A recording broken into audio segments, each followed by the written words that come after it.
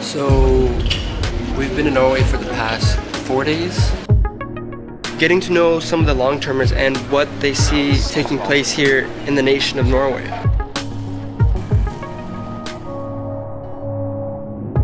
And what if I told you that two countries in two very different geographical locations in the world actually have a lot more in common than one would expect?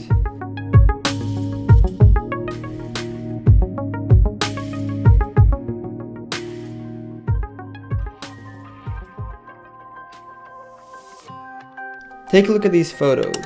This is a guy named Hans Nielsen Hauge, and these are the circuit riders. You see, 200 years ago in the 1800s, something took place in both of these nations, and it's happening once again. So the story begins here, in a small district in Norway called Østfold, in this little town, Rolvsøy. This is where Hans Nielsen Hauge was born and spent most of his childhood, until he had this super wild experience in a field where God met him in that place. And wherever he went, the gospel just exploded. And then he was also very skilled in different handcrafts, how to make salt. He could do other, he had a business mind, so he helped people start businesses. So the economy started growing, and basically a revival broke out over big parts of the nations. Now what's fascinating is that at the exact same time, a very similar type of movement was being birthed in America. It's a movement that today has become known as the Circuit Riders. It started out of the Methodist Church, where preachers would ride on horseback all around the country. They've become well known for revival and their willingness to ride through any winter storm and overcome any trial to get to the next town in their circuit to speak.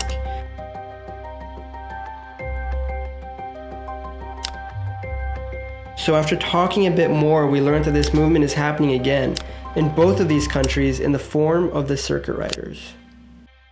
I have an encounter with the Lord where He sent a messenger, and He said, I represent those that are about to ride through the night to declare a message of a revolution that will lead to revival and reformation. And then the messenger spoke again. He said, the Lord is about to release His Circuit Riders across America again. And all of a sudden, it's these wild-eyed revivalists, was the phrase. And they had fire in their eyes, and they're just consumed, and they're crisscrossing America into the nations of the earth.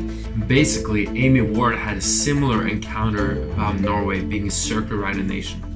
And this is what we're dreaming about. We're dreaming about a generation that are willing to say yes to Jesus' call, to share the gospel, to believe for the miracles, to believe that the high schools and the universities can be changed. And we're dreaming about a whole generation. Hundreds of people being trained, thousands of people being sent, and thousands of people being saved.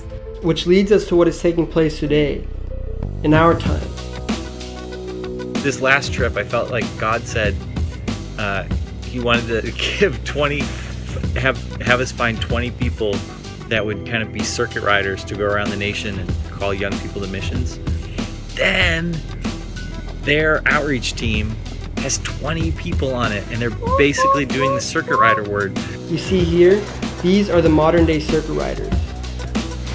Where are we going tonight? Christian soon. Yes, they may not look the same, but their vision and their goal remains. Riding circuits all around America and Norway where nothing stops them and nothing holds them back. They are simple and sacrificial men and women with a message, compelled by love and recognizing the power of the simple gospel to save, awaken, and catalyze a generation for Jesus. Said she felt peace, and then she was just like, I surrender my life to Jesus. Like, it's so awesome. And it doesn't end here. The revivals that started in the late 1700s began and ended in their respective countries. However, now in our time, 200 years later, it's spreading. The revivals are leaving the borders of their own countries into the nations of the world. What used to be national movements of God have now become global. So there's so much happening all around. In Norway, they've been circuit riding for the past 2.5 years. In America, even longer than that.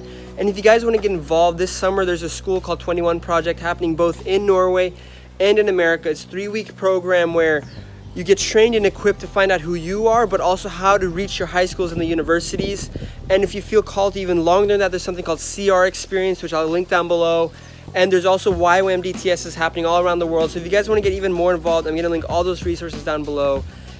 And next week, we're going to go to the Arab Gulf to see how mission sparked in that region of the world and what is currently taking place. It's a fascinating story, so I hope you guys will tune in next Thursday for the next release.